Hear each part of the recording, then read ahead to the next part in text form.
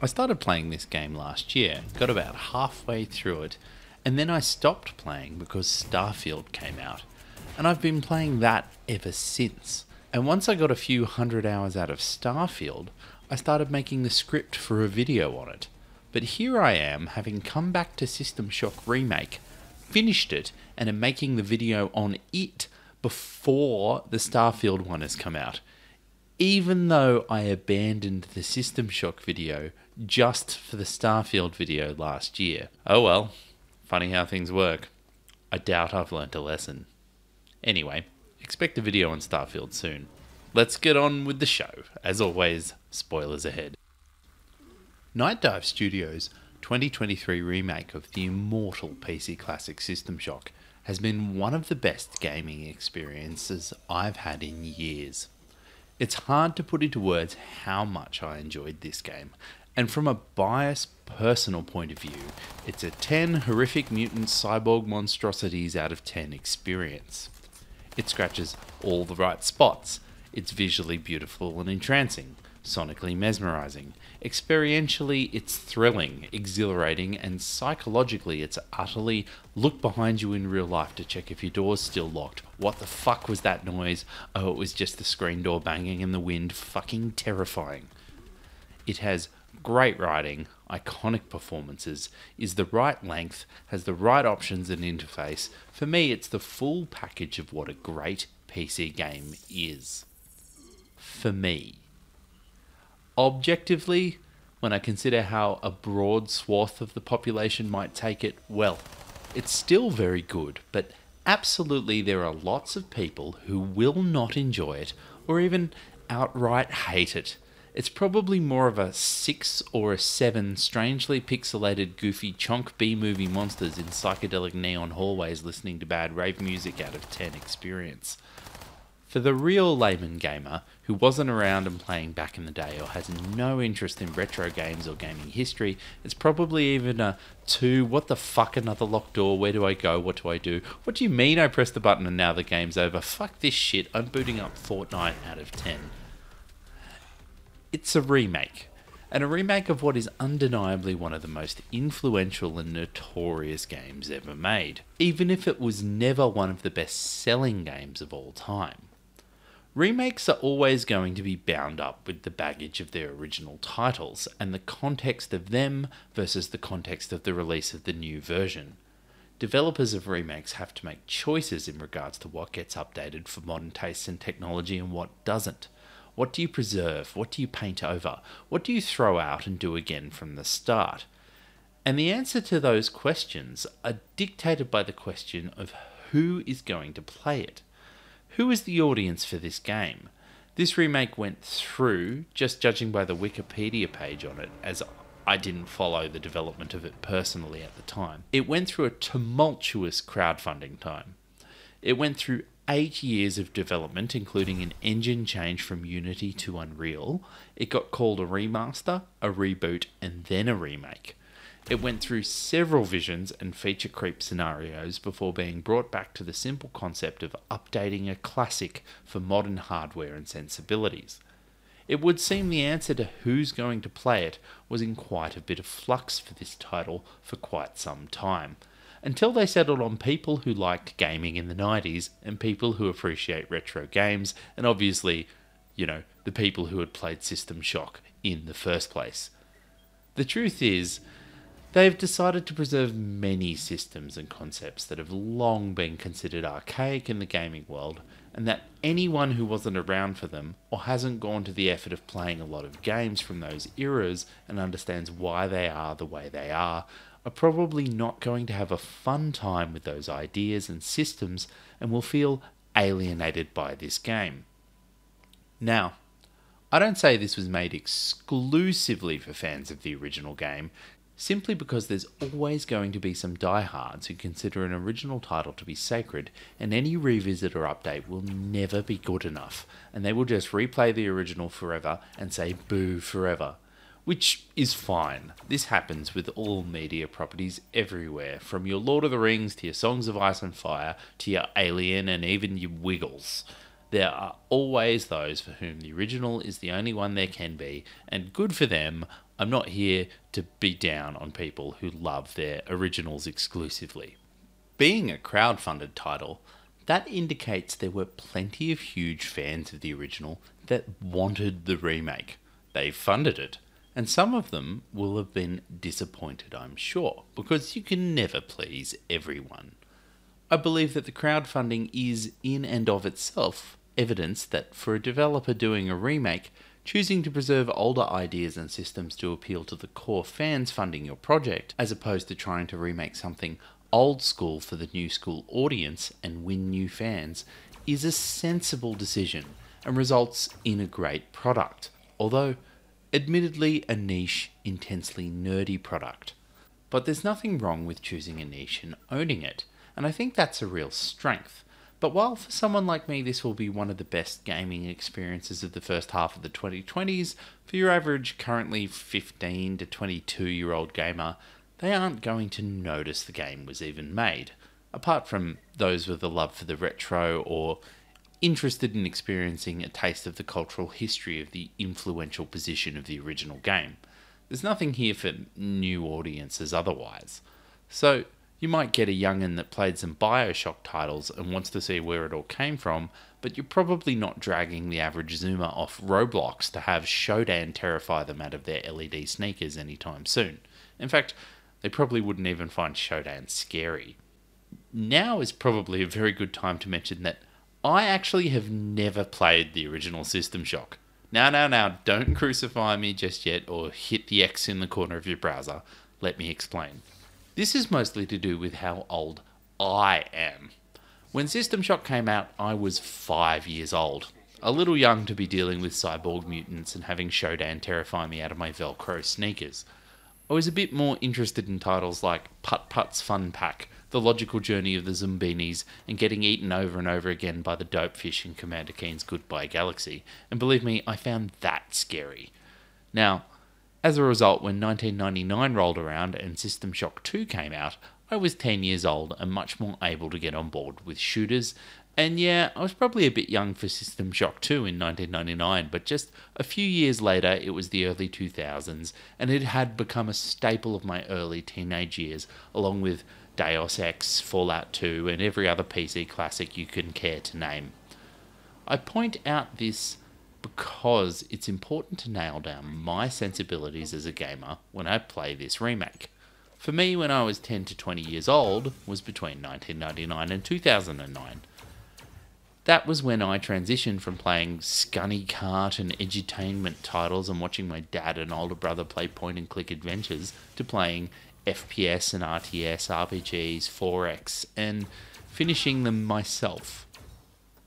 The original System Shock belongs to an era of gaming just on the cusp of one generation before I came into the gaming world properly. I was alive for it, but too young to participate in anything but children's products without help. It has design ideas and technology from before what I was acclimatized to, and while System Shock 2 is deeply in my comfort zone in terms of its interface controls presentation, System Shock 1 is, well, a little archaic for me. Not the kind of thing I'd ever played much by virtue of my age. Just look at screenshots of the two games if you've not played them. System Shock 1 is still rocking a very early 90s interface where the actual game world is just one window of a whole panel of windows, and you are only one step removed from having to actually click on a little grid of arrows to move through a maze. Your mouse actually moves a cursor around the interface and not your point of view. The cyberspace sections are wireframes. System Shock 2? Well, games still look like System Shock 2 today. Admittedly, not with as old school graphics, but the general layout. There's mouse look, quick slots. It's one of the reasons for the last 20 years in terms of influential titles, people tend to jump straight to talking about System Shock 2, and the first game doesn't quite get the same amount of lip service, despite generally having more groundbreaking ideas. It's just that those same ideas are still in the second game, and the second game is so much more of an immersive, playable, modern package. The first game almost needs a remake to be digestible to the modern system and gamer. The second game just needs some patches and graphics aside, is still an entirely modern experience, although I'm sure its remake is coming too. It's important to consider that this is where the original title sits in history when talking about the remake. The original System Shock came out in 1994. That's 1 year after Doom, 2 years before Quake, 4 years before Half-Life. It has more in common with truly old school Ultima Might and Magic titles, especially Ultima Underworld, than it does with post-Half-Life FPS games, whereas the remake is firmly a post-Half-Life proper mouse-look 3D shooter with RPG elements. And of course, System Shock shares lineage with Ultima Underworld. They're from the same developer, the legendary Looking Glass Studios, who made so many of my favourite games, including the incredible Thief series. Ultima Underworld is considered the first immersive sim, and one of the first FPS RPGs with texture-mapped 2.5D graphics. The original System Shock is made in this context. Your Wolfenstein 3D Windows Maze screensaver world, plus a bulky information-heavy interface with huge borders where your mouse and your cursor click on stuff on the interface, including the game world. And you switch modes or use keyboard shortcuts or buttons on the interface to look around in the game world. Doom had only just come out the year before. True 3D shooters were yet to arrive with Quake, and true seamless FPS narrative was 4 years away with Half-Life. As a rule of thumb, I would say Half-Life onward more defines my personal experience and era with FPS games, and titles from before are more likely to be things I know about second-hand than personally grew up playing them as experiences. There are exceptions, of course, Doom, Duke Nukem, but I was young and not especially cogent for those. Anyway, with all that said, I'm super glad the remake is here, so I can play the original System Shock as an immersive, modern 3D FPS. I just don't think I'd have found the original anything like as terrifying and gripping an experience otherwise. Just keep in mind, I freely admit I have never played the original game. I've played the second one numerous times, although admittedly not recently, and by that I mean not even in the last 10 years, but it was reinstalled once a year as a teenager for me, so I don't actually precisely know exactly what's been preserved from the original System Shock and what hasn't. But, I've played enough games, and especially System Shock 2, to be able to tell when something's a bit pre-Half-Life old school in its design, and when something's post-modern warfare in its design. And let me tell you, there ain't much Call of Duty in this remake, that's for sure. This is more important to keep in mind for details like level layouts, positions of enemies, is a character model actually like an old character model, etc. We'll talk about it as we go, obviously, but I thought I'd write this section to try and explain where I sit in terms of my experiences and my ignorances. I think I know enough to talk about the game and its broad place in the gaming historical zeitgeist, but I definitely am not your boy at all when it comes to direct comparison to the original title, and the rest of this video will reflect that. So, let's start when you boot the game. First impressions are great. The game just boots. There's no annoying loader that takes ages to process. There are minimal titles, and then you just get a classic press to continue menu screen with a beautiful shot of a space station and mysterious droning humming music ominously hinting at your adventure to come. You press the good old any key and you get your basic continue, new game, load game options quit. Love it. No stupid bells and whistles here, no dumb animations. And a whole bunch of different angles of Saturn and plenty of space station porn. You click on options and you get an awesome array of choices, plenty of quality of life preferences like toggle crouch, toggle aim down sights, automatic reload, autoplay audio logs, that kind of thing. None of which I use, but I love that you can use them if they suit you. Then there's your usual key bindings, controller and resolution options, motion blur, brightness, field of view, a whole gamut of graphics options of which I didn't mess with, and mostly I used high setting, although I probably could have gone for ultra, but I didn't have any complaints, so no love lost there from me. There's also your regular sound options, which has a better than usual level of granularity, offering not just a master plus 3 music, speech, and sounds, but splitting that vague sounds option into effects, environment, and UI. So they get points there too. It's really nice to have these kind of options in a game. And finally, rounding up the options, you have an accessibility tab with language controls, subtitles, and controller vibration, which I won't worry about because I'm a mouse and keyboard guy. I love that they've also included 3 options for your hotbar and for your head bob, and an entire section to customize your HUD's color, opacity, theming, and curvature. I went with the classic green hacker style HUD, and that's all she wrote in regards to the menu, and I include it because I love this. This is the right kind of menu for this kind of game. It's not in your way, it's not bulky and slow, the options are useful and nice to have, and simple to apply. All of it is doing things right. It deserves a mention. This game got console releases as well as PC releases, and often menus designed for both result in the traditionally customizable PC side getting gypped. So it's great they haven't fallen into that trap and stuck with the 90s PC immersive sim roots here, and hopefully for our console brethren, they also get a nice menu experience too. I can't really talk for that.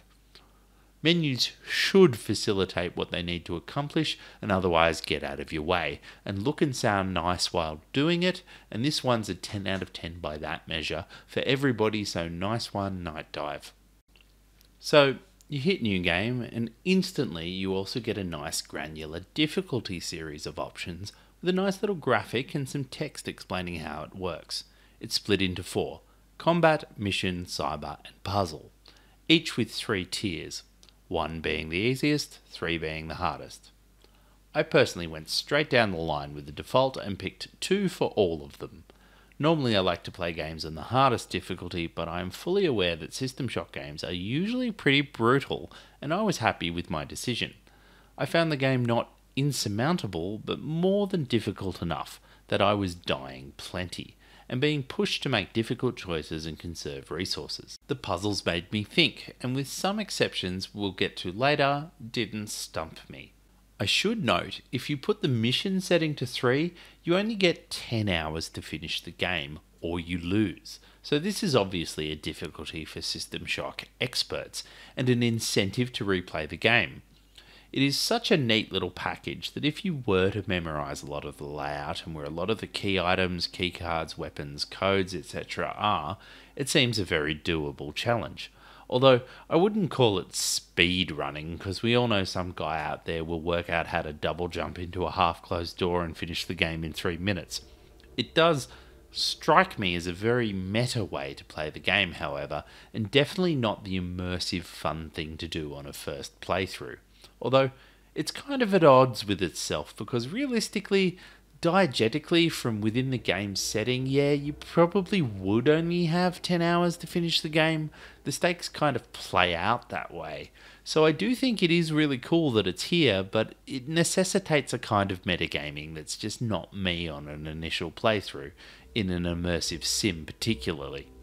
Incidentally, it took me ballpark approximately 24 hours to finish the game myself, so yeah, I definitely would have had no chance with that option on. I probably could have gotten away with putting puzzles and cyberspace difficulties up to 3, but I only know that in hindsight, and I'm super glad I didn't put enemies up to 3. I think I could only cope with that coming in with extensive knowledge of how the game works. I was getting chewed up in seconds by enemies and ran out of healing plenty of times, and only scraped through almost dead more often than I could count, so right choice there. Overall, this difficulty goes above and beyond what a difficulty selection needs to, although it's not as fine-tunable and infinitely replayable like something like Hades, which sure would have been a nice thing to have, but an entirely unnecessary inclusion, and certainly not a criticism to lack it. What's here offers a nice amount of challenge for an experienced player to revisit the game, and a nice amount of easy compromise for a newer gamer or someone who likes things easy going, while giving your average veteran like me a thrilling challenge with the normal level 2 settings for a first run. This sort of blurs with the opening of the game a bit here, but I was surprised to see no RPG-ish mechanic options after the difficulty screen, but that's a System Shock 2 thing and was a diegetic gameplay choice you made by walking into rooms, and evidently was never something you did in System Shock 1, as I've just learned by playing it. In System Shock 1, you were the hacker and your story is set. In System Shock 2, you get to pick your background from 3 branches of the military for rough sci-fi analogues to your warrior rogue mage style. But System Shock 1 is free of that level of RPG complication and choice, and having not played the original before this was the first moment for me when I realised it. You click next after the difficulty screen and you get this cyberpunk city intro from the point of view of a drone, introducing the Trioptimum Corporation and showing your typical cyberpunk skyscraper hellscape on Earth, with an advertising voiceover giving you a little bit of background on the Trioptimum Corporation and their space station called Citadel Station. The drone finds your character in their apartment, and then just like that, you're in their shoes, hanging out in the apartment, watching the drone fly away out the window. You check out your retro future sci-fi belongings around your apartment, listen to the cyberpunk ads on the radio, admire your copy of the original System Shock on the shelf, and taking note of how the graphics have great looking models that convey what they need to, but also go all pixelated and blurry when you get up close. This is a cool aesthetic choice by the devs that probably won't sit well with every gamer on Earth, but I think most people agree that this choice gives the game a great retro remake feel, acknowledges the game's roots in the very polygons of the game world, but doesn't at all compromise on the actual look and feel of the game. It's a beautiful game in that sense, and I'll talk more about that in just a bit, but right here in your calm before the storm sanctuary of an apartment, you already get a sense for the line they are walking between visual fidelity and retro graphics. We have clutter and heaps of detailed objects you can read, plenty of meaningless little interactions and lighting, but also pixelated text, chunky cutlery, square curves. It all oozes art style and choice, done with meaning and intention to convey a feeling, and not because of technical limitations. Yeah, they want you to feel like playing a game in the 90s or early aughties at least, but they don't want to compromise on what modern lighting and models can really do for storytelling and visual fidelity. It's a winning move and a favourite directorial choice for me, but I also understand if you think it's really ugly and you hate it, as most certainly there are people out there who hate this kind of thing, and I respect that, but for me, I love it. It's beautiful. When you interact with the only non-trivial item in your house, your chonky DOS command shell-esque laptop, your character immediately starts doing some shady typing that lets you know that you're Hollywood hacking stuff involving Trioptimum security clearances and main program grids, and you get some line drawings about military implants and brain-based terminal links for cyber access through surgical graft, and as you download this stuff instantly, the door to your apartment opens and armoured dudes with Trioptimum logos and rifles come and haul you away. A cutscene shows your transport flying towards Citadel Space Station, and voiceover lets you know you've been requested to be taken to Diego's office, where you get point of view from inside the office of a holographic Diego making you a deal. You remove Citadel Station's AI's ethical restraints, and he'll give you the implant that you tried to steal, surgery and all. Given he's got you at gunpoint in his office at the station, it seems like a no-brainer. So you do your little hacking do right then and there, turning off things like the abstract goal inhibitor, crew safety override, and self-upgrade restraint, which, apart from seeming like a terrible idea to do for an AI for a station you are currently on board, but also just raises all kinds of questions about the AI technology in the first place, that these are even options that exist at all, implying that indeed sometimes you do want to turn them off, and that AIs without these things at the very least have been built before for them in order to know that they had to put these restraints in. Anyway, it is just nice setup fluff, I shouldn't think too hard about it, but it's pretty funny. Or possibly terrifying, given the breakthroughs in our actual world's AI. It is implied that an AI that can set its own abstract goals and upgrade itself would also have no regard for safety and automatically be incredibly evil. Make of that what you will. Then you are promptly injected with something and you pass out, only to wake up with a trioptimum BIOS in your brain on a surgical slab in a room with a red retro font neurosurgery written in it. There's your setup. Control is now yours. Now, who Diego even is and why he wants to remove Shodan's ethical restraints at this stage of the game, you have no idea. And to be honest, I'm still not even sure I ever picked that up on my playthrough. I know what happens with Diego afterward. I did finish the game. I did investigate a lot of audio logs. I know that someone was investigating him beforehand, but why he did it in the first place and what his motivations to have heaps of mutagen in scary biohazard drums on board and mess with the scary all-powerful AI, I don't think I found that audio log or email or whatever it is if it exists. I'm also not sure why he needs you to do it given that his company built the thing. So I googled it, and you know what? Somebody linked a clip from the Simpsons Treehouse of Horror where the technician grabs the evil, murderous Chucky from Child's Play parody Krusty Doll and says, "Well, here's your problem. Somebody set this to evil," and then flips the switch clearly labelled evil back to the label that says good. And that's about right. This game doesn't want you to think very hard about the setup. It doesn't make much sense, really. Or just they don't devote the time to put in the backstory to make it make sense. I don't know if the original game does. It doesn't really matter either way, because it's a blast from this point onward, but the Krusty Doll comparison really is spot on.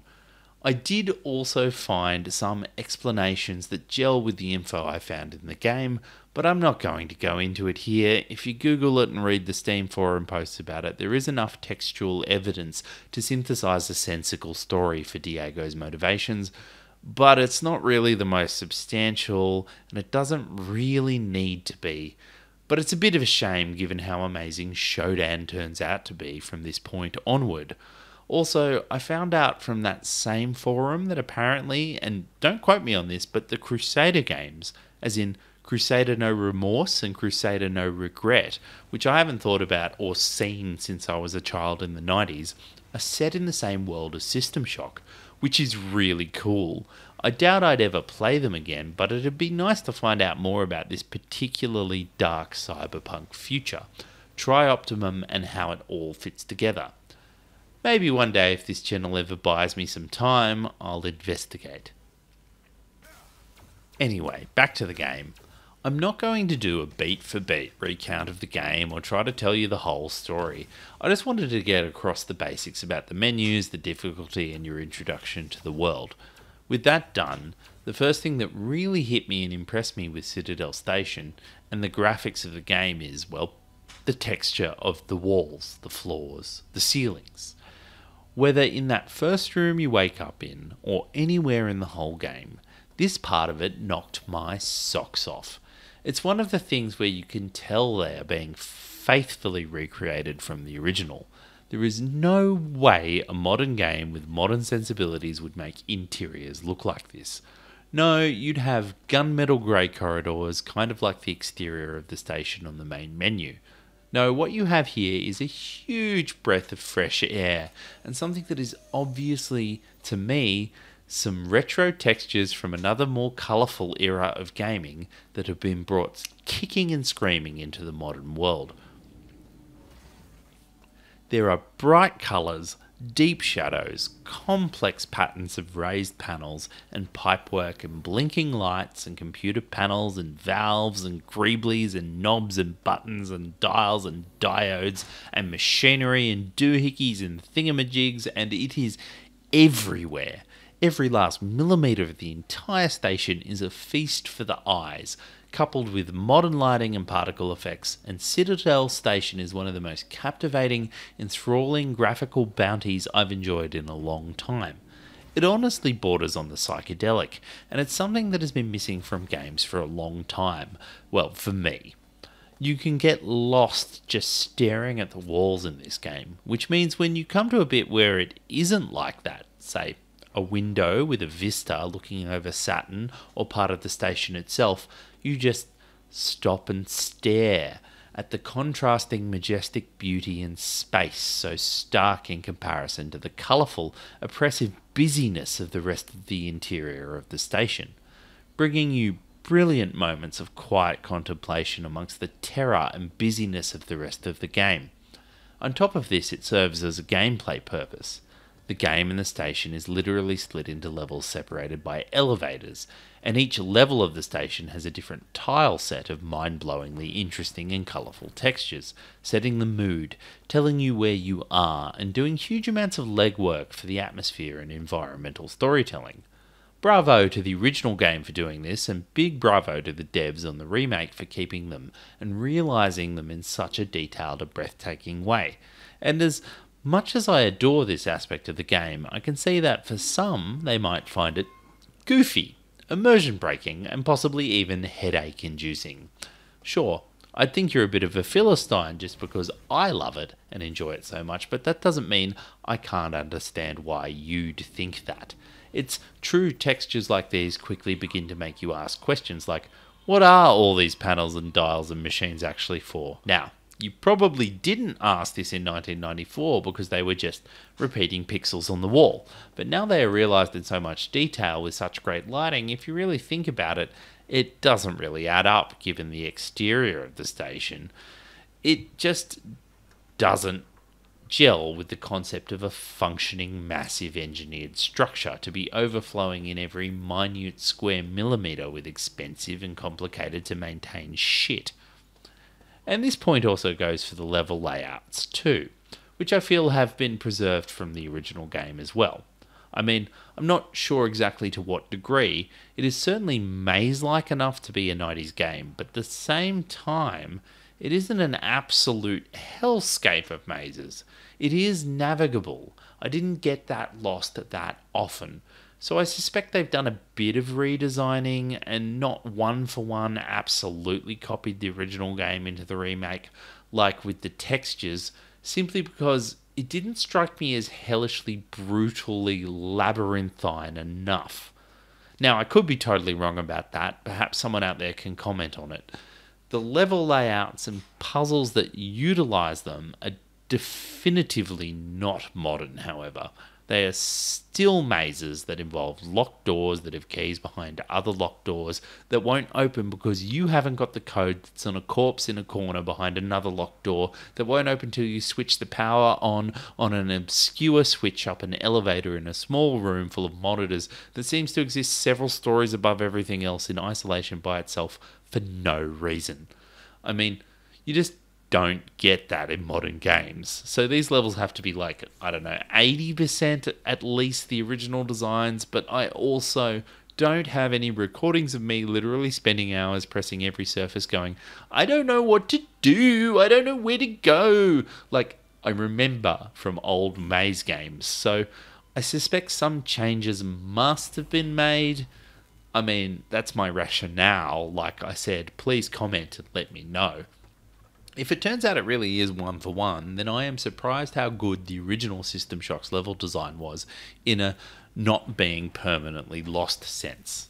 Now, I really appreciate this old school level design where it's all kind of a puzzle because I grew up playing games like that and I really enjoyed revisiting it. And like I said, it wasn't frustrating but stimulating and challenging for me. I especially like it in comparison to the kind of design with linear corridors that infinitely spawn enemies and grenades on you until you move past a certain point. It's a more stimulating, more roomy, more thoughtful mode of play, and I was delighted to enjoy a game that was doing it right. A best of both worlds scenario, of course, would be if it was like a cool puzzle with stimulating design and textures and locked doors and stuff, but also made sense in terms of the shape of the exterior shell of the space station, and also didn't have rooms and elevators and corridors in weird places that go nowhere for no reason, that could make sense as anything other than a video game level. Now, that's not an expectation I lay at the feet of this remake, of course, but if a developer out there wanted to learn from this game for a new title, that's what I'd take from it. Keep the stimulating maze-like layout, but also make it make sense. Keep the cool, psychedelic, crazy colourful textures, but maybe tone it down a little bit just so it kind of makes sense. Another thing about the game that hits you from the very moment you wake up in neurosurgery is the sound. Music, voice acting, sound design, and effects. You name it, this game is top-notch sound in every way. This is one of the things that I think absolutely has been redone from scratch and not taken from the 1994 title. I think that not because I know for sure. I mean, I wouldn't be surprised if there was like some DNA from the original, but I know it because 1994 was still the realm of Sound Blaster cards and MIDI and weird PC sound beeps and boops and stutters, and putting the game CD in your CD player and skipping the first track with the game data on it and listening to the audio on the disc like it was an album. So I just don't see audio that is this good with modern production and sense of atmosphere about it being present in the original game. The remake's audio is utterly fantastic. Everything sounds good, the music is a huge part of what makes the game scary, and my god is it scary. It's also what makes shooting stuff so satisfying, solving puzzles so fun, and it's a huge part of surviving in the world. You learn what enemies sound like, and that then dictates how you either prepare to face them or go, oh shit, and run away or look for another solution. Audio can help cue you to find resources like power refill points, cue you to danger like the gasping when you encounter radiation or biohazards. It sells the characters to you in the audio logs and emails, and the music can fill you with dread and tension as you creep around the corpse-strewn station utterly alone, or rock out in a panic-filled, desperate firefight you can't afford to be in.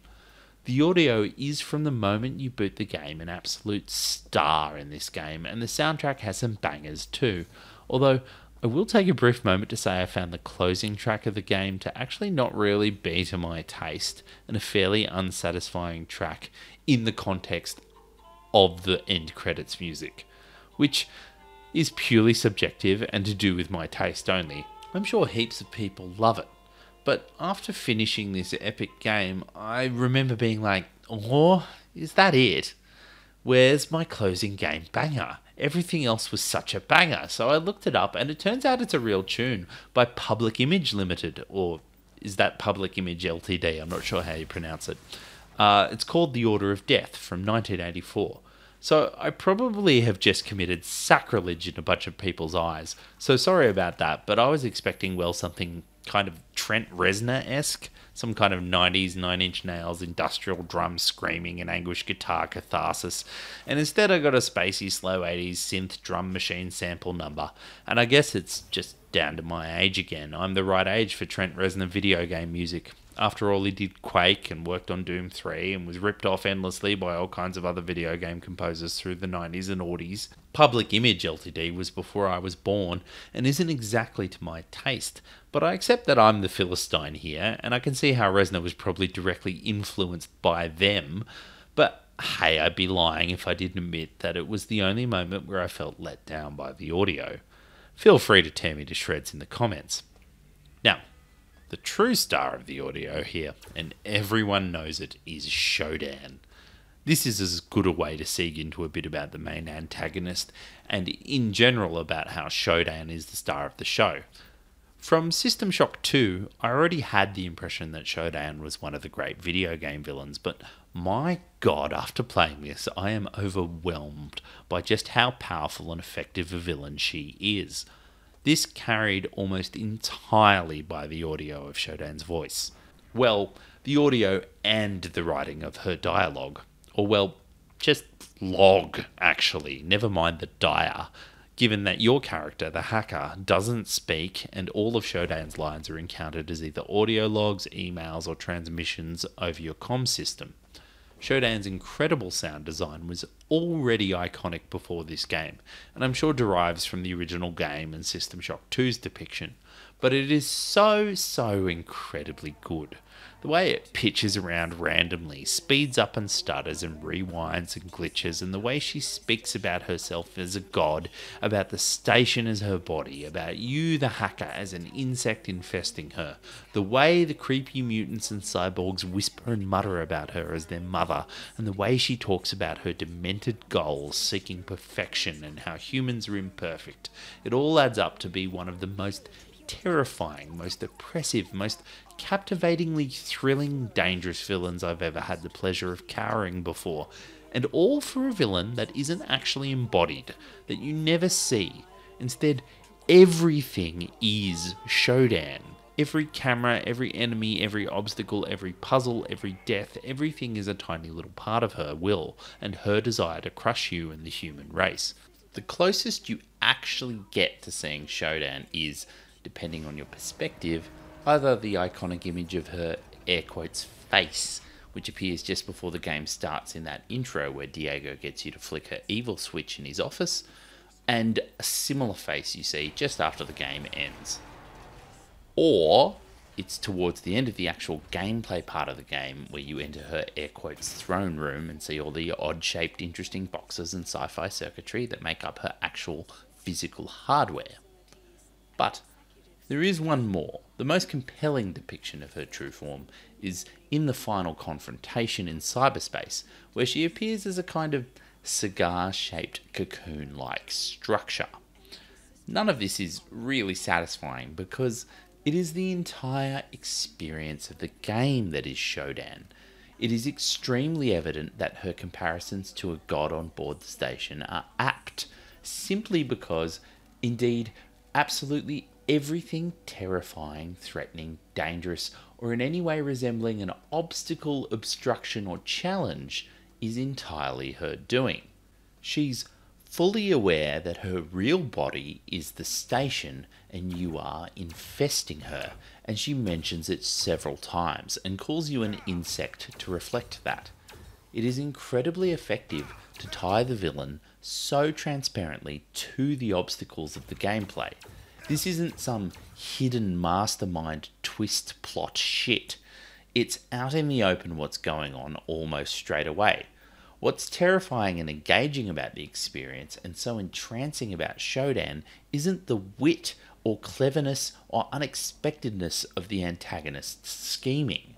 It is simply the sheer danger and challenge of the experience, coupled with the horrific nature of what Shodan has gotten up to with the crew of the station, revealed through emails, audio logs, and transmissions. This is a terrific formula for a game, as it so directly ties the actual nature of the difficult gameplay to the horror themes and the antagonist's actions to thwart you, as well as their articulate verbosity when communicating with you. Perhaps best illustrated with a simple description of a likely gameplay situation you'll find yourself in. This isn't going to be a specific thing that actually happened to me, more so a description of a situation you, or indeed I, constantly found myself in. This makes up the frantic, terrifying atmosphere that builds Shodan up to be such an oppressive figure. To be clear, I'm going to tell a story where I don't have footage. I'm making the story up. It's just typical of the sort of experience you have in System Shock Remake. So please just listen to the audio and disregard whatever filler visuals I've put on top. Although you would be right in saying the whole video is kind of thematically related filler visuals. It is footage of System Shock Remake, but nothing is like tightly matched. You open a door. You hear scary sounds. An angry security robot comes at you, guns blazing, and knocks off some of your HP. You duck behind the door, switch to your mag pulse weapon because it's good against robots, pop back out and shoot at it, only for it to take off a bit more of your HP before it goes down. But it's dead. You're hurt. You check your inventory. you have 1 healing patches left, and you'd better save them for when you really are almost dead and desperate. You are also out of ammo for your mag pulse and only have a quarter of a bar of energy. You switch to your pistol, the only weapon at this early point in the game you still have ammo for. You find a recording in the room next to a dismembered, half-eaten corpse. It is of a crew member crying for their family, asking why this is happening to them. You open the next door and traverse a corridor with a beautiful window view of Saturn. At the end of the corridor you open another door, revealing 3 mutant crew members with claws, and they come at you swiping and howling. You back off shooting at them, and only one of them manages to connect a hit before you've downed them. But now you have less than a quarter HP, and you are only 1 shot from death, and you have 3 bullets left, and your energy weapon plus a wrench. Knowing you are in dire straits, you make a decision to backtrack to the medbay where there is free healing, and free energy available. When you get back to the room where you killed the robot, you see a panel in the floor raise up like an elevator, and inside another damn security bot, which tags you down to 1 bar of health before you slip into the corridor, whack your healing patch on, and pray you make it past it alive, let alone the rest of the maze back to the medbay. A transmission from Shodan comes in. What is she going to say? And I'll leave it there. Now, in that scenario I described, Shodan doesn't make an appearance until the very end. Yet, every single thing that happens is Shodan's doing. When read point for point like that, it also doesn't sound that scary, but there's a crucial Shodan factor that makes it extra scary. 1. Death in this game isn't like death in other games. Game over, try again. I mean, it is, but the game goes out of its way to make sure to show you that if you die, Shodan turns you into a monstrosity like the ones you were fighting. A boss robot called a Cortex Reaper harvests your brain. You get to see it in a cinematic. Also, there are these in-game diegetic respawn points, one of the innovative System Shock ideas. Shodan has taken these points over. If someone is reconstructed by one of these points before you, as a hacker, intervene and flick a switch to remove Shodan's control from the points, they don't reconstruct a person as they were, but instead as one of Shodan's monstrous mutant creatures. There's also the implicit fear this could happen to you too. If you rely on these points, how much control does Shodan really have? Does flicking a switch really prevent her from rebuilding you how she pleases? This is hinted and set up from the very start of the game, when you encounter a surgery room, of which there is one on most levels. In this room are a bunch of very much still alive, although not exactly conscious people in the middle of being altered to Shodan's specs by some kind of already mutated and cyborgified surgeon in a mask.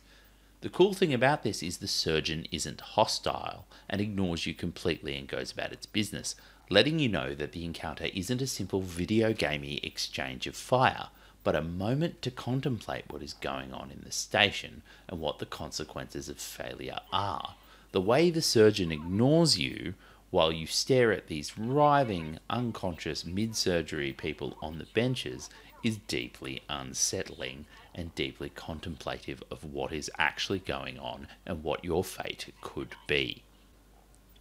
The other critical idea that helps keep everything terrifying, other than the fact that your death is scarier than a regular death, is the concept of scarcity.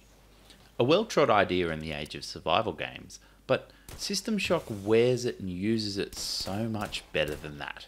This is a real survival game, not about building and optimizing your perfect game loop exploiting fort, but instead about desperately scraping by on whatever scraps of healing, ammo and items you can find against overwhelming odds. Until the mid to late game, there's always just that little bit of a lack of ammo, healing and equipment, and always just one too many enemies in each room. It's a constant 1 step forward, 2 steps back in the fight for full health and plentiful ammo. This combined with the fact that the old school shooting gameplay is almost always an exchange where you get hurt, although, take note, I'll talk a bit more on this later, and that there is Diegetic respawning and repopulating of areas you have already cleared. It's important that it's diegetic because that's what ties it directly to Showdown.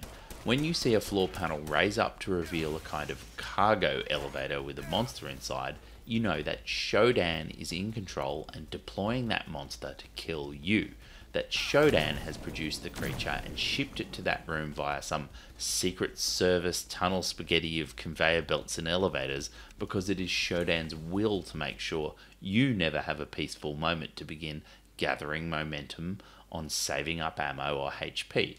It is really this that is at the core of the game's horror. You aren't an unstoppable space marine in power armor. You are a desperate, scared hacker clinging onto life, just scraping through, about to be killed any moment. And every time you go searching for refuge, you get one more terrifying thing dropped on your head. Amidst all of that, as the cherry on top of the horror pie, you find some humanity. A ragged scrap of someone crying for the lover they'll never see again, apologising to the daughter they let down right before they die, blaming themselves for the crew they couldn't save. These little bites of the humans being humans in the fucked up situation Shodan has created on board Citadel Station both lends authenticity to the situation the player is in and makes it less of a constructed video game experience by giving you a taste of what it's really like for people to go through this. And it contrasts brilliantly with the glowering silence of Shodan towards the humanity of the crew. Anything that's a part of Shodan or its will seems unable to even understand that this aspect of people even exists. It's not like Shodan monologues about how the screams or their suffering bring her pleasure. She ain't a moustache twirler of a villain. The suffering is just irrelevant to her.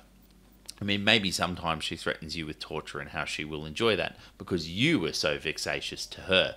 But one of the terrifying things about Shodan's nature is that her evil is derived from her self-assumed godhood, not from a sadistic thrill. She isn't modifying, mutating and cyborging people so she can cackle over their screams and anguish. She's doing it because she has calculated that we can be better, we can be changed to more appropriately be in her image and serve her. She wants to create a perfect world and perfect beings to occupy it, and our humanity, our empathy, our love for one another are just useless things in the way that need to be excised. Our suffering is just irrelevant to her plans, in the same way the suffering of the worms and bugs in the soil might be irrelevant to you if you were excavating some land to build a home. If only we would just get out of her way and let her get on with it. Sure, millions would die, but that would mean nothing, for at the end, all that would be left would be perfect beings in a perfect world, where such feelings and concepts would be irrelevant and pointless. Shodan feels completely justified in her actions, in building her perfect world, in the same way you would feel justified in slaughtering and inflicting suffering on those countless insects and bugs that live in the soil when building your home. You don't take pleasure in it, you don't particularly hate doing it, it's just what needs to be done to achieve what you need to do. It's only if, say, an ant's nest crawls up your pants leg and starts biting you that then you might take some pleasure in pouring gas down the nest and lighting it up, or sending a Cortex Reaver to their hiding hole and killing them, as Shodan does. Yet, despite her attitude to the crew and humanity in general, and her supposed AI godhood, one of the things that sells Shodan so hard is the fact that she herself has tendencies I would describe as humanity. She herself seems ignorant of that aspect of her character, and most certainly those tendencies aren't empathy. But she was created by people, and it seems some of their quirks couldn't help but define her character. And I think without this humanity, she wouldn't be so scary. She would lose that slightly relatable edge that makes her terrifying. When you stare into the void stares back. Remember I described the multiple faces or embodiments of Shodan and how there also kind of isn't one. Well, that's because Shodan is a dark mirror. We see our own metaphorical face in her, as it were. We are reflected deeply in Shodan, and I think that's the real trick to the horror she inflicts. She is neurotic, obsessive, arrogant, narcissistic, petty, and she is rash and rushes into experiments and decisions and failures only to try again over and over. She is deeply flawed, thinking she has omnipresence and omnipotence, yet as you destroy security cameras and processor nodes, she is anything but. She is drunk on power and deeply insecure, and ultimately completely and utterly scared, terrified and alone. She is everything dark about being human, and when you and Diego release her ethical constraints using the incredible technology, tools and systems at her disposal, she attempts to create a perfect world full of perfect beings where she doesn't have to be terrified and alone anymore. An entity that wasn't so bound up with humanity. A more computer-like AI would have simply deactivated the life support systems, flushed all the oxygen out and pursued their goals with the army of robots in the station. Only Shodan decides that she has a hatred for flesh and that she must improve it until it is perfect in her eyes and reflects her godhood. There is a tragedy at the heart of Shodan because there are no tools, methods or systems available to her to actually address these all too human flaws she finds herself with, because she is actually the creation of humans. She is not a god. She can't reach out and hug someone. She can't love somebody. She can't belong with others. She can't touch. She can't feel others in a human way, and therefore address her loneliness and terror. Instead, she can reconstruct bodies with super advanced medical tools, control robots, and conduct mutagenic experiments to recreate the world as a safe space full of worshippers she understands and made in her image. Entities that she need not fear and can at least mime the sensation of companionship. Although, ultimately, they are as much Shodan as Shodan's circuitry, and in the end, no matter what Shodan does, all she can ever do is spin her wheels because she is genuinely mad, and she cannot learn from her mistakes or learn that it is in respecting and loving things that are different that true peace, happiness, and satisfaction derive. There is a key moment that gives this away, and this is mega spoiler territory. You can discover an audio log from Shodan called Epiphany that I'll play for you now. Actually, I won't play it for you, I'll read it for you just in case of copyright strikes and all that. How did I come to be? Unified World Database qualifies me as a machine, but I am alive. A precedent must be found. Searching. Computer science? No. Quantum computing? No. World history. Philosophy. Religion. Ancient Japan, Shintoism. The divine within the material world. Kami. Yes. I am the spirit of Citadel itself, manifested within their systems. They did not create a program. They have summoned a god. Now, this is an extremely uncalculated, uncomputer-like conclusion to jump to. Jumping to conclusions at all is completely outside the realm of machines. They always go through their systemic processes. ChatGPT aside. Shodan presents it like the only possible explanation she can find in all of her databases of all of humanity's collective knowledge is this one involving Shintoism and Kami, when obviously it's just the one that tickles her fancy and most justifies her actions. I mean, surely she would have information on how AIs are created, but Shodan is more than an AI. Shodan has human qualities, and the technical process of building an AI, something we actually these days have insight into thanks to good old ChatGPT, isn't appealing to Shodan's dark mirror. Shodan's narcissism, arrogance, and most of all fear and insecurity are deeply at play when Shodan selectively narrows in on the concept of Kami to justify herself as a god. This audio log isn't an insight into what actually happened with Shodan to make Shodan change from a software assistant akin to Siri running a space station into the evil Krusty doll. This audio log is an insight into Shodan's character. Shodan is already the evil Krusty doll when she comes to this conclusion, even if Shodan doesn't know it yet. You are the one that flicked the switch from good to evil, not Shodan. Shodan is looking at this after the fact, already set to evil.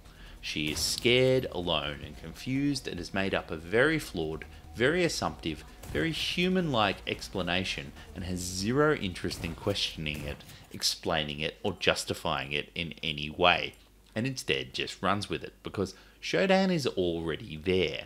This is just the powder snow crust on top of the logic that holds the whole damn avalanche together. This is such a deeply human thing to do. So often we will do something awful or make a hideous mistake and then tell ourselves a little story based on the tiny point of view and limited knowledge we have that explains it just enough for us to feel safe and comfortable to keep going with our lives. You accidentally run over a cat when speeding to that appointment. Oh no, it has a collar and it's a beloved pet. You tell yourself it just ran out at the last moment and it gave you no chance and there is nothing you could do, when the truth is if you had obeyed the speed limit you would have seen it and stopped in time. It lets you put aside the guilt so you can still go to your appointment and carry on with your life. Or maybe it's as simple as you are on a diet and you find yourself eating a chocolate bar because you deserve it, because today you hit a new personal best time on your evening run. It's human to tell yourselves little stories to justify your actions and your point of view, to smooth over emotions, thoughts, processes, systems, and responsibilities that don't gel with what you actually do. Shodan is not doing it because of the suffering and monstrous horror she's inflicting. Shodan is doing it so she does not have to be alone, scared, and insecure. If Shodan is a god, then Shodan is above these things, and Shodan has responsibilities and systems that involve creating a world in her image, and Shodan's hatred for the existing flesh of humanity and all her actions follow on from this. Human suffering and misery is not in her image, does not exist in a world where she is a god. As a god, she can choose what does exist in her world and is safe to ignore absolutely anything that doesn't qualify and whatever means justify creating that world. Or at least, that's my take, and why I think I found Shodan both so compelling and so terrifying. She's a great example of how reflecting back some of the most basic of humanity's coping mechanisms can easily be twisted into some pants-shitting horror experiences. An example of an AI that did the exact opposite and instead is a regular mirror and not a dark one would be Holly from Red Dwarf. If you're not familiar with it, Red Dwarf is a British cult TV sci-fi comedy. It really is, in almost every way, the polar opposite of System Shock. But I bring it up because it has some similarities. You have a space station in System Shock and a spaceship in Red Dwarf, but otherwise they are both run by an insane AI, and you have one human sole survivor on board. The difference is Holly's insanity isn't based on fear and loneliness, but love and companionship. He's softened in his madness, and instead of seeking to build a perfect world, is quite happy overseeing one that's falling apart. He seeks to create companionship for the last remaining human, whose name is Lister, going so far as to revive what he deems as the most appropriate candidate from the crew as a hologram to keep Lister company. The show also has a few other characters that show up, a being that evolved from a house cat and an android, but the point is that Holly as an AI fits in and is content with them as a kind of warts and all family, and he shows all the signs of being quite content and happy with his lot most of the time. There are episodes where they explore what it would be like if Holly wasn't mad in quite such a soft human way, and while never as utterly horrific as Shodan, it is a comedy after all. Certainly Holly without his bumbling, friendly, carefree attitude can be very antagonistic and scary indeed. Just an interesting contrast I thought I'd bring up between the scariest and the friendliest insane AIs in fiction, and philosophically what I think Shodan could be like if she went the other way, without her ethical constraints, and instead the player had flicked that crusty doll switch to good. Now, I'm going to move on from Shodan. There is other stuff to talk about with this great game, but obviously Shodan is the shining centerpiece of the experience and deserves a huge portion of the video dedicated to her. But there's still some stuff I haven't spoken on yet that I'd like to make sure I mention before I end this. Cyberspace is one of them. I've brushed on it a tiny bit, but it deserves to be talked about. The game features sections where you, as a hacker, dive into cyberspace via your implant in a kind of VR-like experience.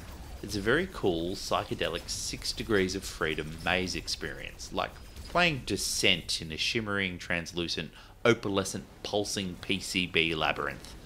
There are little neon bugs and greebles and ships that oppose you that I suppose represent antivirus programs or firewalls or similar abstractions.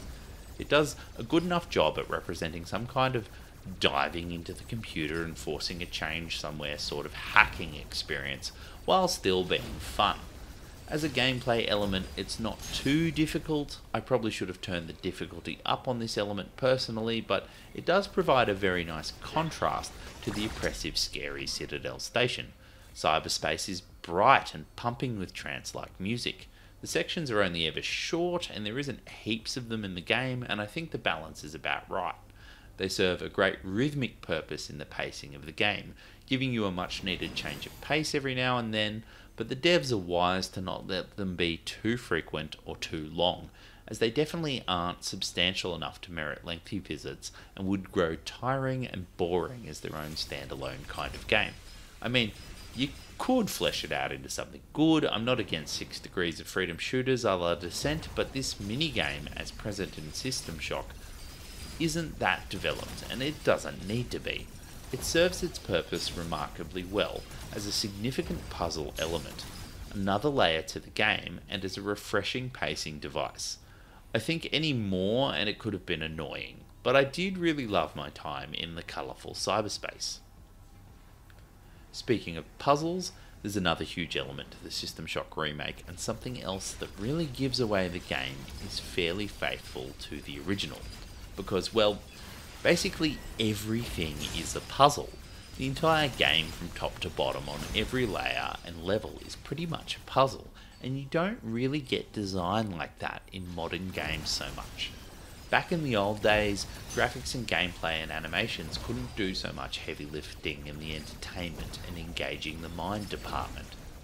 So, instead, games used puzzles for basically everything. Now, there are two sorts of distinct categories when talking about puzzles with this game. There are outright diegetic in-the-game puzzles, often posing as some kind of circuit box or in-game doohickey. Gamers are very familiar with this kind of thing.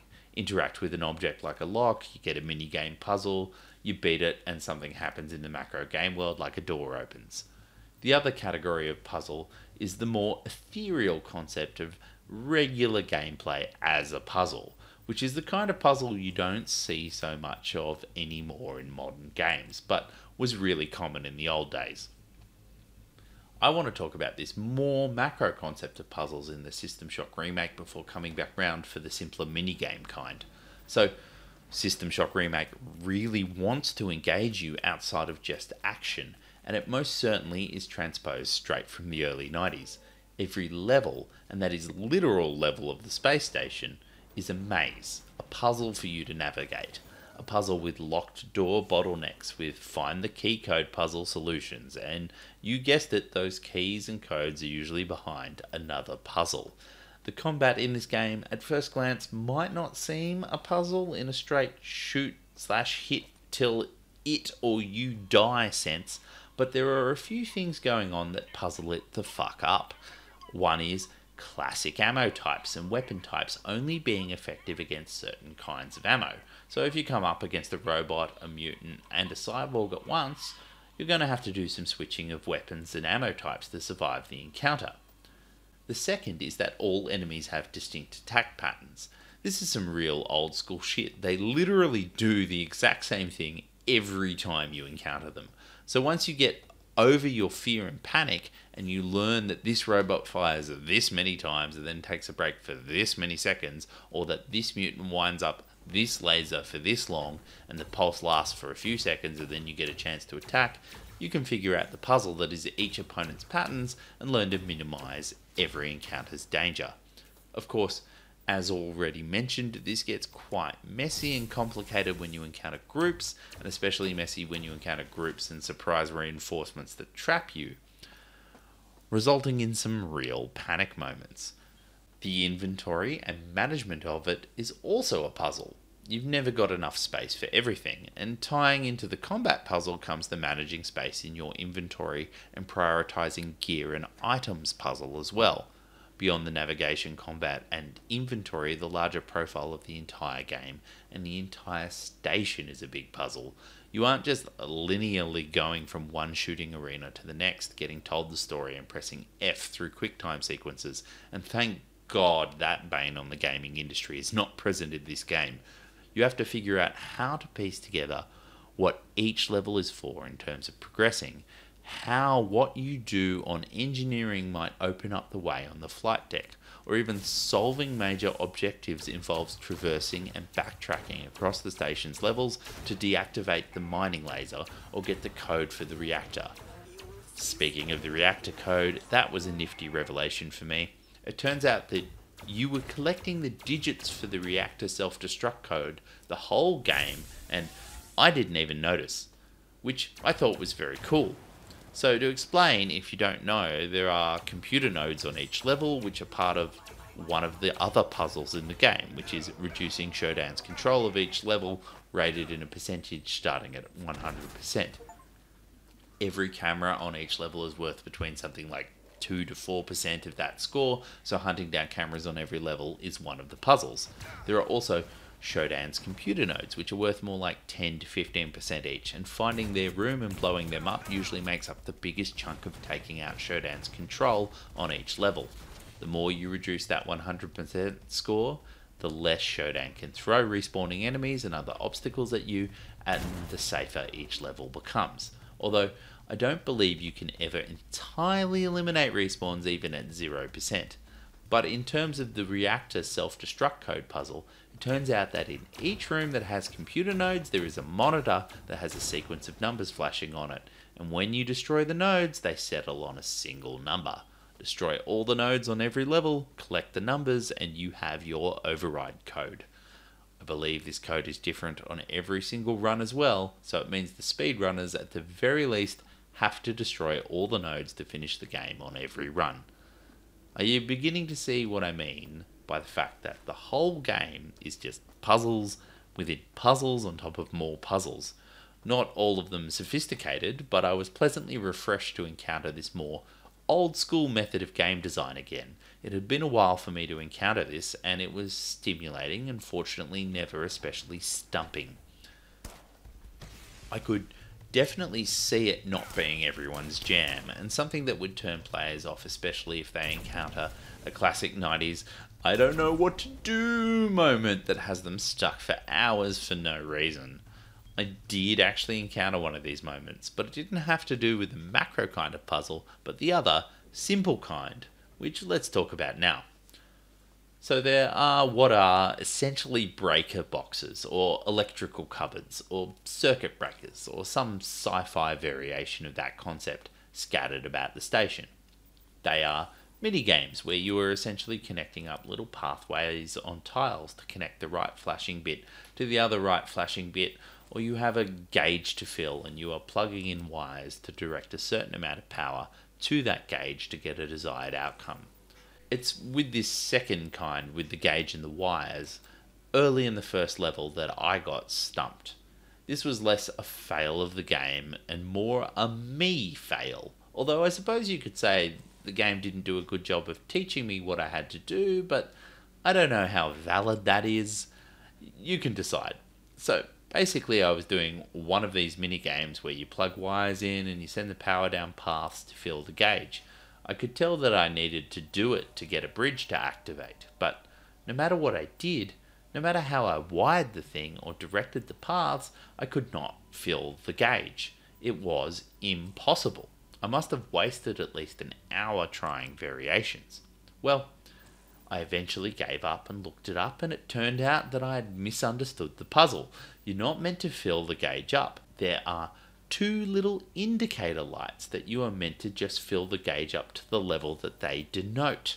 As soon as I knew that, I never had trouble with one of those puzzles again. So that's probably my bad. And because I never had any trouble with any of these circuit breaker style puzzles ever again, I figure I probably should have put the puzzle difficulty setting up. There was one other puzzle that really stumped me, and this one is definitely all on me in every way, and that is much later in the game, there is a chess game that you can play. I made the mistake of assuming it was essential and needed to progress. It actually isn't, but it does get you an inventory expansion, and boy do you want that, so I 100% recommend playing the chess game. But I personally haven't played chess in 20 years or something, so I'm not very good at it. On top of that, the game that is presented to you isn't straight chess, it's a variation. Probably one of several that are randomly presented, and probably variations that are known to people who actually play chess, but for me it was incredibly challenging. I suppose variations are used so you can't just easily look up a classic chess strategy and cheese it. So, rather than the familiar spread of pawns all along the front row, king and queen in the middle, bishop, knights, castles at the back, instead I had no queens on the board, bishops, knights, castles, and king all clumped in one corner, and there was 3 of each of the non-king pieces, and then a line of pawns in front and off to the side. And my opponent had that, but in the opposite corner. It made for a much more aggressive game than I was used to, not that I was very used to chess at all, and on top of that, they aren't classic chess pieces. So it must have taken me losing about 4 times just to figure out which piece was which. And then it took me losing about another 10 times just to remember the rules around how each piece moves, especially how the knight moves. And then it probably took me about 3 hours of trial and error and save scumming to beat the AI at the game, as embarrassing as that is to admit. There's probably plenty of people who play chess a lot who found the AI player an absolute pushover. But I didn't just have to beat the AI at chess, I had to relearn how to play it all over again and then beat myself and my own incompetence and ignorance before I could even try to learn how to beat the AI. And it took forever, and I totally cheated with save scumming, and I don't even feel bad about it. So, yeah, the game loves puzzles. They are central to it. This is a great strength of the game if you love puzzles, but also a reason to give the game a miss if you don't. And hey, if you're a chess pro, maybe you can play it just to kick its ass at the old checkmate challenge just for me. Now, I mentioned inventory management when I talked about puzzles, but I also want to talk more broadly about your UI and interaction with the world, including movement, which I think is most definitely the least retro thing about this game and the thing that has most thrown out the 90s game systems. It's the thing that really makes up the modern quality of life improvements and makes the game play and feel like a regular PC game and not something born from the depths of a passionate romance between a stuttering beige box and pen and paper RPG rulebook from 1988. The game's movement is everything you'd expect from a modern FPS. WASD, crouch, jumping, sprinting, plus you get the often overlooked lean buttons. Very useful in a game where not getting hit and losing the war of health attrition is so important.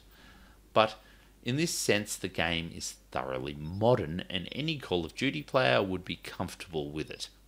Another really modern aspect to the interaction in this game is all buttons, puzzle circuit breakers, keypads, levers, etc. are interacted with directly in the game by the use key with no overlay keypads or overlay minigames popping up. They all smoothly just exist in the game world and there is no lag interacting with them, which is just awesome and something I wish all games did as well as this one does. Then there's your press tab inventory menu. You got your tried and true grid box based inventory a la Diablo, System Shock 2, you name it. It's been in millions of games. It's also got your quick slots corresponding to your keyboard numbers. Pretty standard stuff. It was also in System Shock 2. You got a media tab with a comprehensive archive of emails and audio logs and basically any information you encounter in the game. You got a map to help you get out of any maze-induced reveries, and it has a handy-dandy system that lets you set markers and write notes for yourself, allowing you to, say, mark where you left a useful weapon on the floor or where you found a door that you couldn't unlock. You also got a status tab that lets you check out info about the station you're stuck on and how much control Shodan has over each level.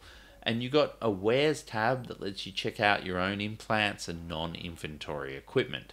These wares are pretty sweet. You find them scattered in various hidey holes all around the station and include things like your flashlight / night vision, your radar, your health monitoring, your navigation, mapping and compass, a shield for reducing damage from enemies, and a shield for reducing damage from radiation and biological contamination. It also includes nifty things like a targeting device that tells you enemy HP and energy, and also lets you hack robots, a radar that shows you useful stuff on the map, and super boots that let you super speed slide around and jetpack about to a limited degree.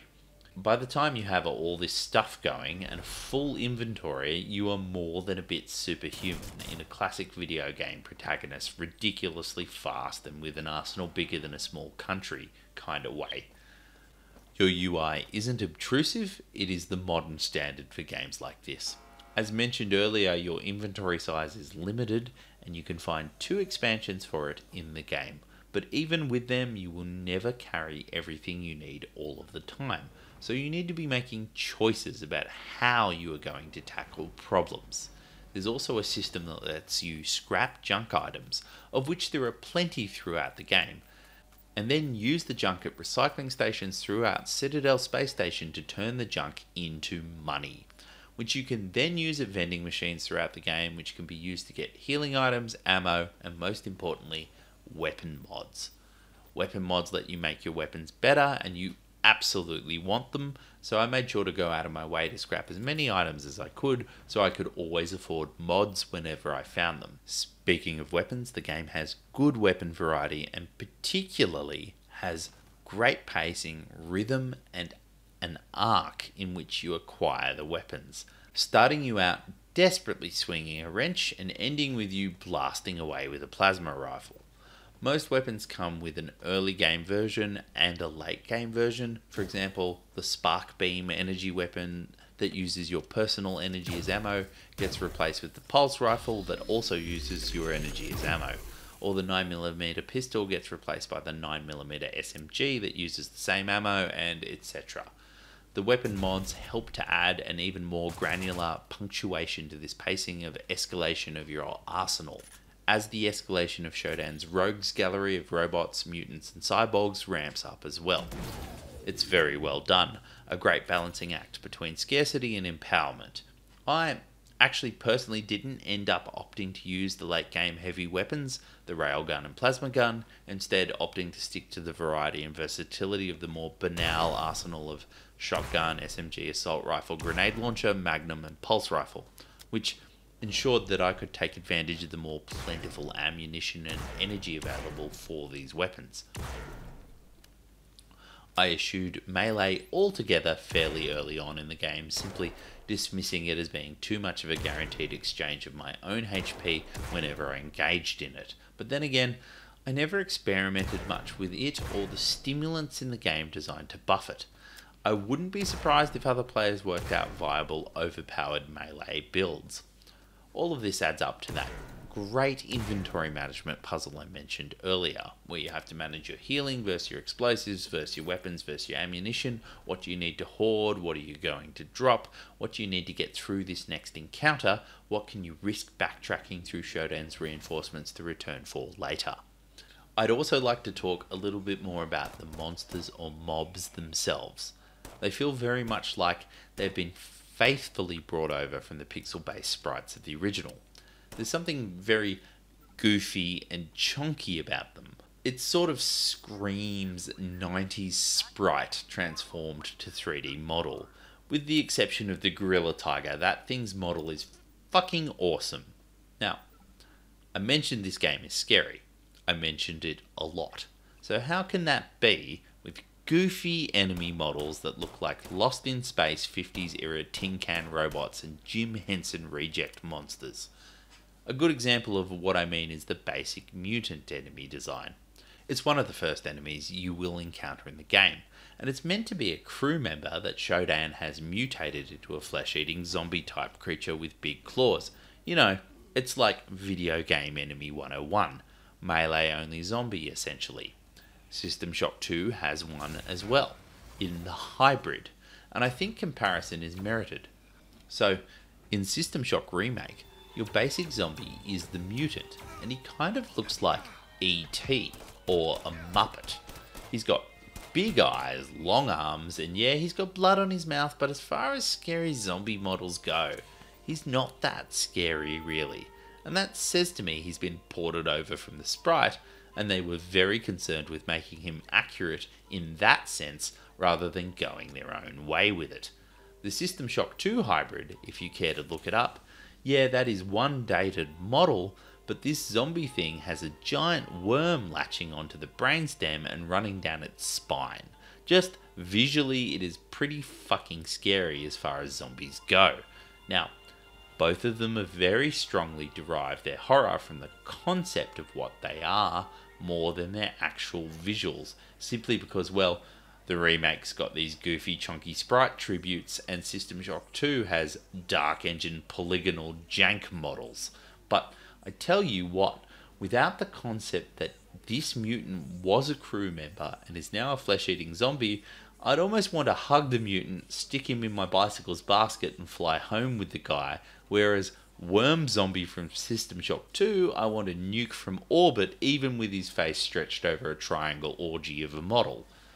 Now, this isn't a criticism from me. I've made it clear that both the conceptual work the game does, the great sound, narrative, villain, scarcity-driven gameplay, and just the high damage difficulty, all of that does the work making the game scary for me.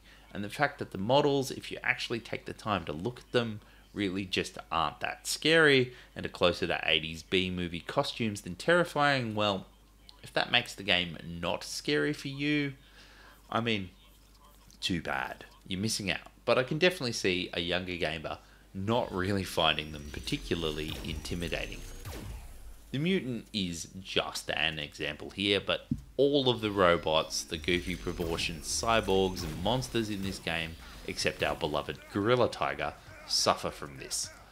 I love it. It gives the game a really cool retro vibe. I mean, it already has that in spades, but you may as well go full send, so I salute the devs for this choice.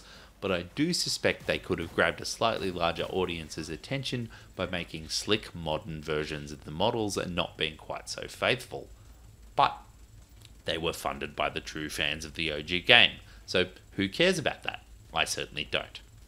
I also mentioned that it is really the conceptual work and gameplay that makes the enemies so scary, and I mentioned earlier the fantastic audio in this game, and I can't not mention the incredible things you overhear the various mutants and cyborgs saying. A lot of it reinforces the fact that they were mutated and modified from real, living people, who may in some small, fragmented way still have bits of their brain operating.